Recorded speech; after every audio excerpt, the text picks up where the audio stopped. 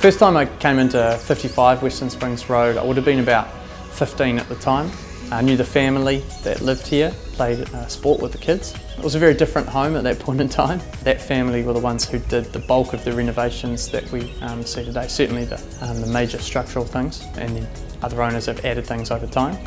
Over the years, obviously, we've been lucky to have been involved in the sale of the home through 3 owners, and each time they've been lovely, lovely family groups. And I guess now it's time again for it to pass to another family.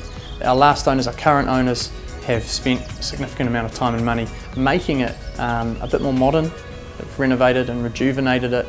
And I guess successive owners, when they've done the renovations that they've done and the original renovations from when I was first able to come through the home, have all been done so tastefully and really add to what we had here to start with.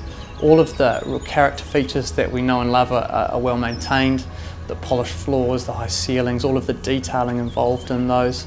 The LED light windows, that front door is exquisite when you come in and have a look at that.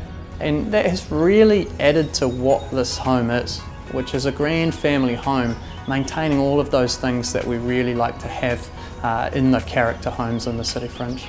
I'm lucky, I've lived in the area since I was 9. That was when we first moved in down the road. And I've obviously walked past this home many times on my way to school and obviously in the years after that. And it really is a local landmark. The White House, as it's known, is very well known through the suburb and all of the neighbours. We don't often have homes of this size and scale around here. I can think of maybe one other in Western Springs and Kingsland that are of this size and scale. You know, we're near 200 square metres in a villa. And on a just under 1,000 square metre site, that's a big bit of real estate in the city fringe, no matter which way you look at it. And it's tightly held. It's always been owners who are dedicated owner-occupiers and are moving on when kids leave home and that kind of thing, and they don't need that size and space anymore. The home is a massive part of the Springs history.